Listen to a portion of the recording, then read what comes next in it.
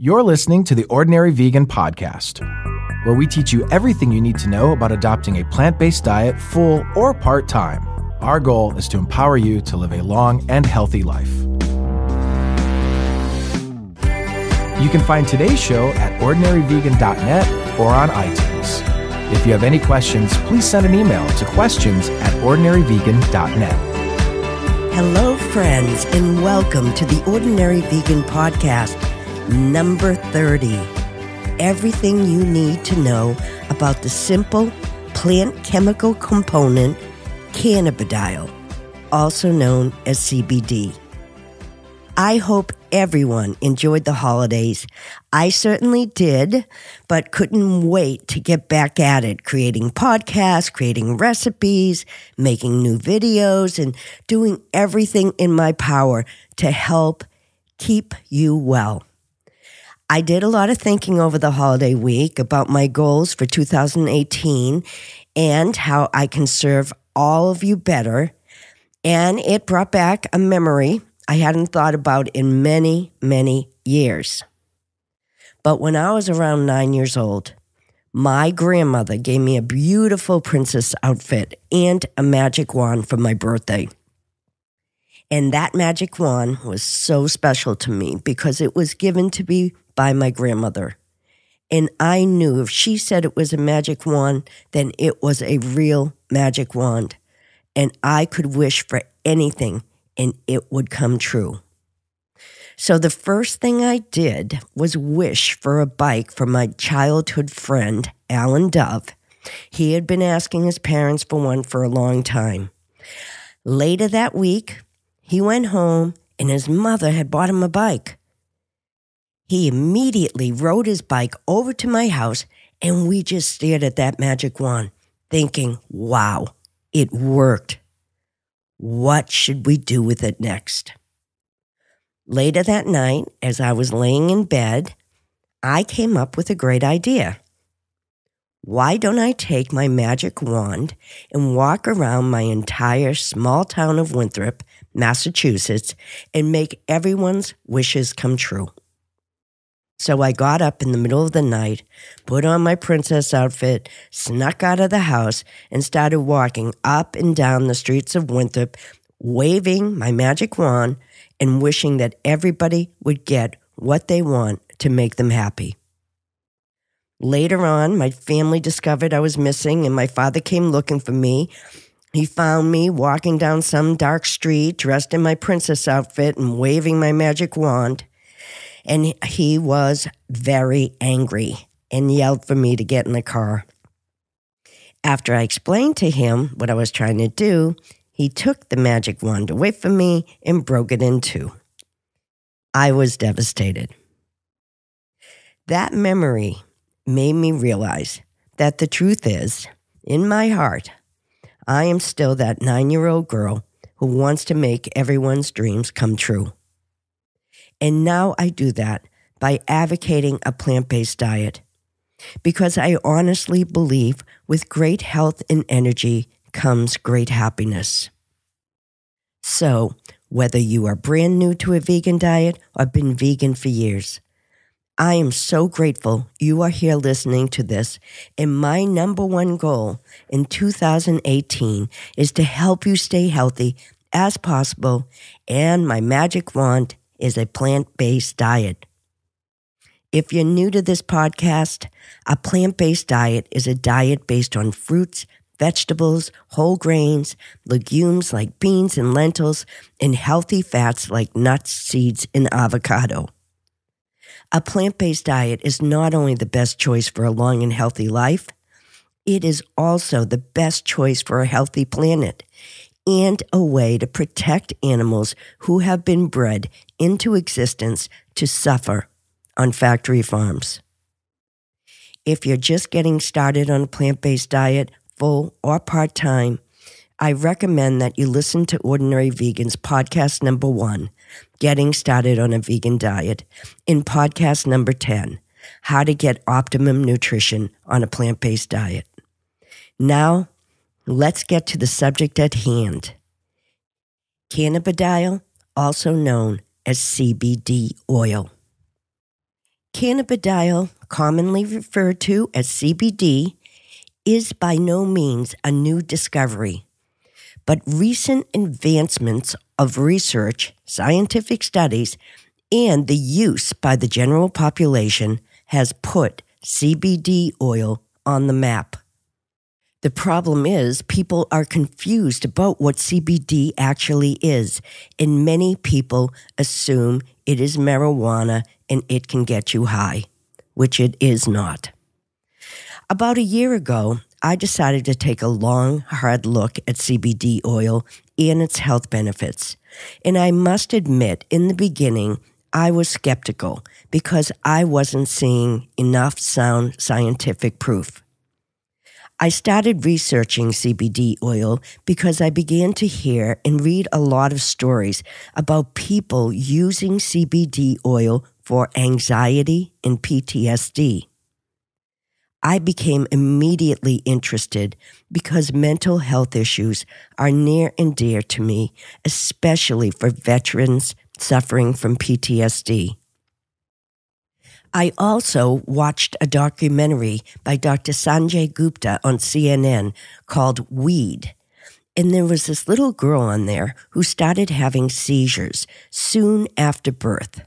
By age 3, she was having 300 seizures a week, despite medications.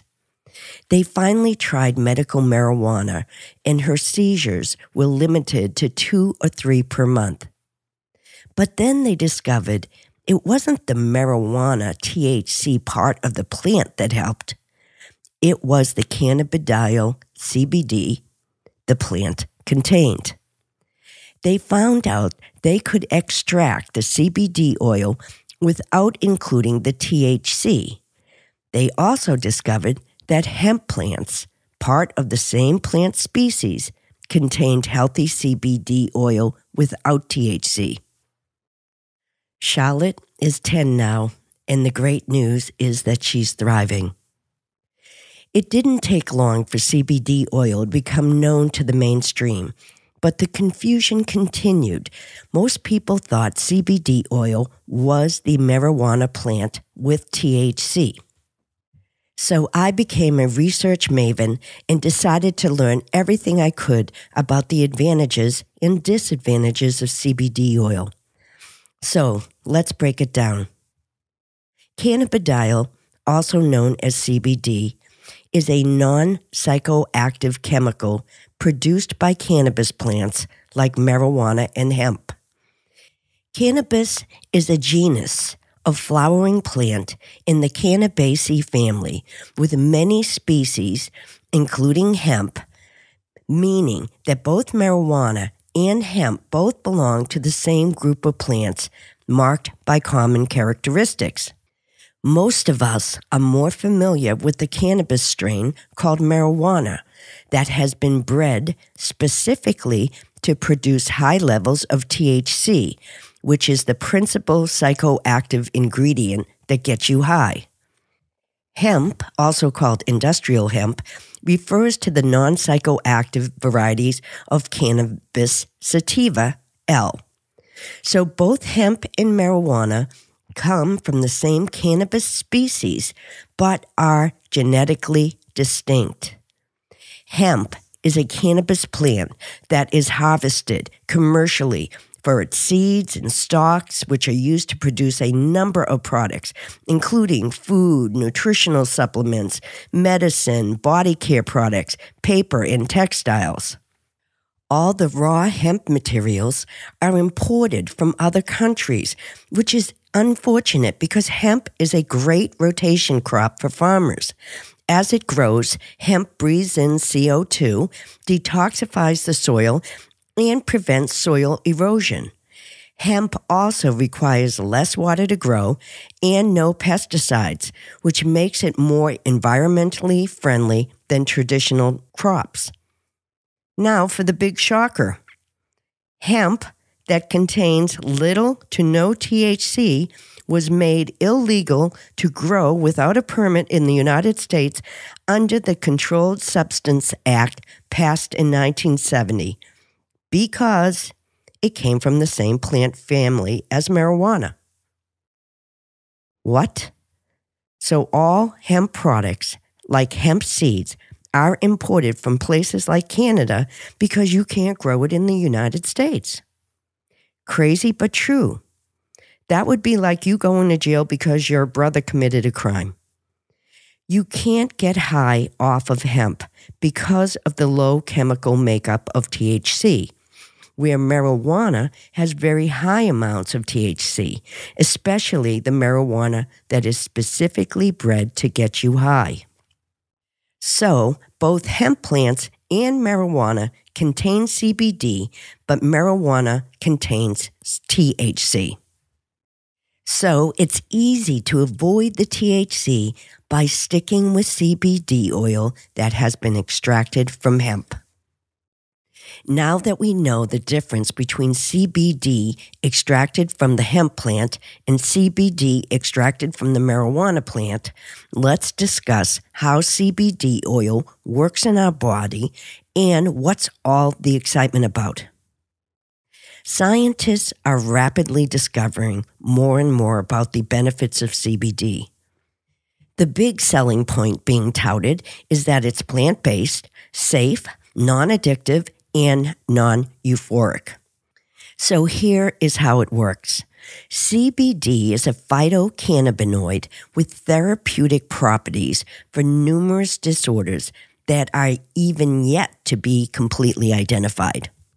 What scientists are discovering is that it is an anti-inflammatory, anticonvulsant, antioxidant, an antipsychotic agent in potential medicine for epilepsy, oxidative injury, anxiety, PTSD, and schizophrenia, to just name a few.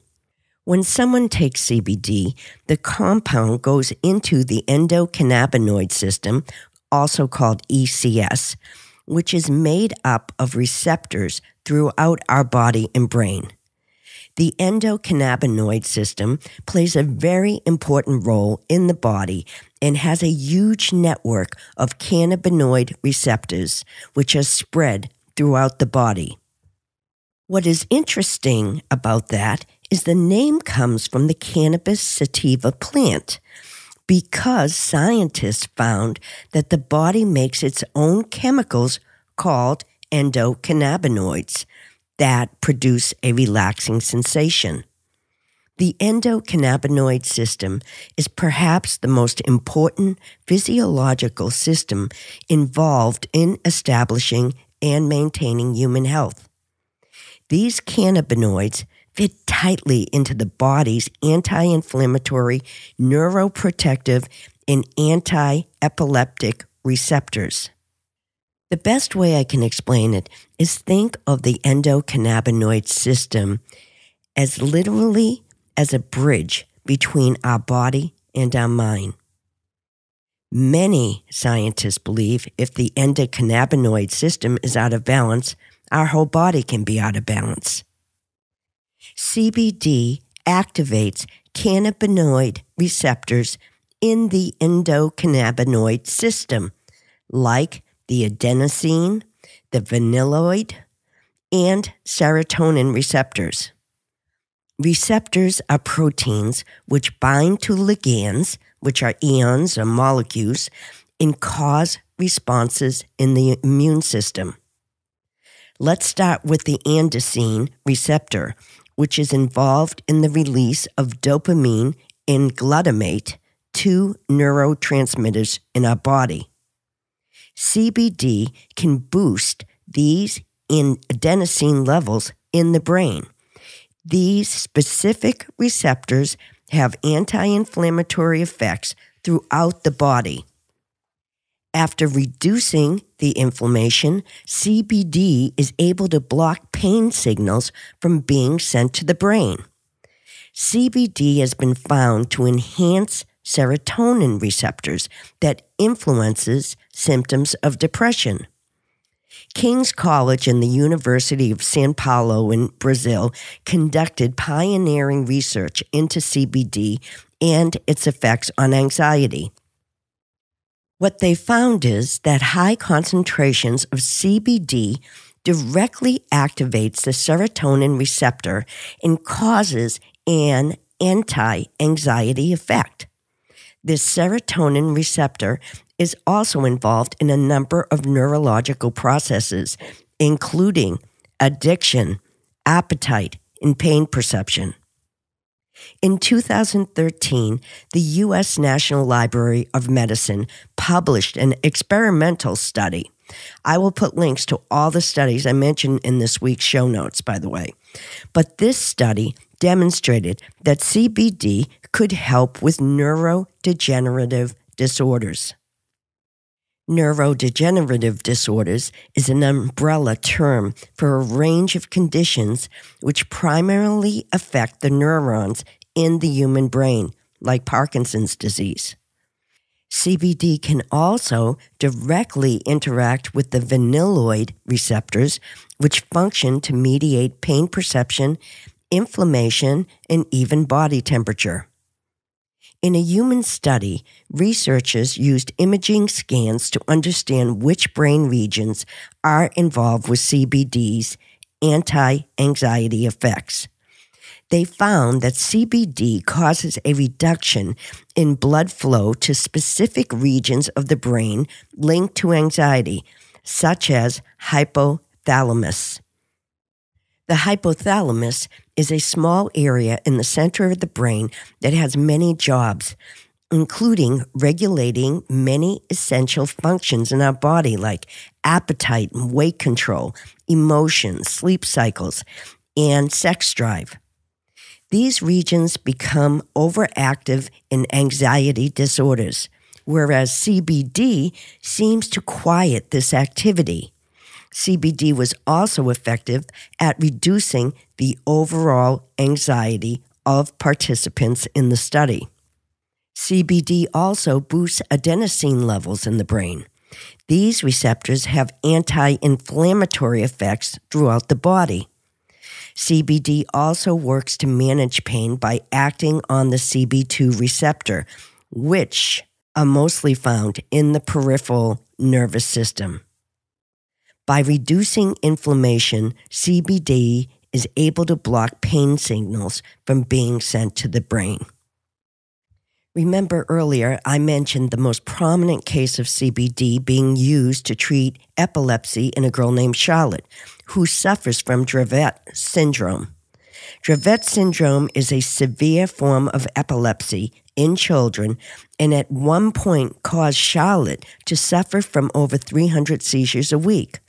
However, after starting treatment with CBD-rich oil, her seizures decreased dramatically to only 2 to 3 a month.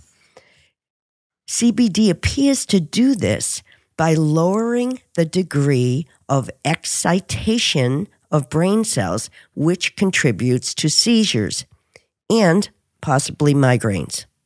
Another study found that the antipsychotic effects of CBD are related to its effect on anandamide. Anandamide is a neurotransmitter produced in the brain that binds to the receptors. It has been called the bliss molecule, and it's named after Ananda, the Sanskrit word for joy, bliss, or happiness. It is considered an endocannabinoid, and it produces a state of heightened happiness, and it is also important in memory, motivation, and for the higher thought process. CBD has been found to increase levels of anandamide in the brain, which is linked to a decrease in psychotic symptoms. The Journal of Neuroscience published a report back in 2013 that cannabinoids may help relieve migraines and help with neuropathic pain, such as nerve injury or other conditions which can predispose patients to developing nerve problems like diabetes or multiple sclerosis or shingles. So the list goes on and on about the benefits of cannabidiol, CBD, on our bodies. We are in the early stages of learning all the benefits, and what may work for some may not work for others. With all that said, this quote from Thomas Jefferson in 1902 reminds me of the discovery of this plant-based CBD. He said, "There were never so many able, active minds at work on the problems of disease as now, in all their discoveries are tending towards the simple truth that you can't improve on nature." I think people are seeking safe and natural ways to help their bodies self-heal and improve their quality of life, especially people suffering from anxiety, depression, or PTSD and are forced to take antidepressants. Maybe this can help. Please make sure you check with your doctor if you are suffering from a chronic disease or take certain drugs to make sure CBD oil is safe for you to use. Also, remember, not all CBD oil is created equal. And as its popularity grows, so will the demand. I have seen it being sold in bulk from places like China, and you don't want to end up with inferior or unsafe CBD oil. So please do your research. Thanks so much for joining us today. I am deeply passionate about providing all the information I can to keep you as healthy and as happy as possible. And I hope I'm doing a good job. If you enjoyed today's podcast, please subscribe on iTunes. And if you get a minute, please write a review. You can find all my recipes and podcasts on ordinaryvegan.net. Please join our Facebook community at facebook.com/ordinaryvegan so you don't miss any of my Facebook Live cooking shows. And last but not least, Happy New Year, everyone. Thank you so much for all your support in 2017, and I look forward to bringing you even more health and wellness podcasts in 2018. Till next time. Thanks for joining our plant-based community today. Together, we can accomplish great things. Please subscribe so you don't miss any of Ordinary Vegan's recipes and plant-based tips. If you have any questions or feedback, email us at questions@ordinaryvegan.net. Until next time.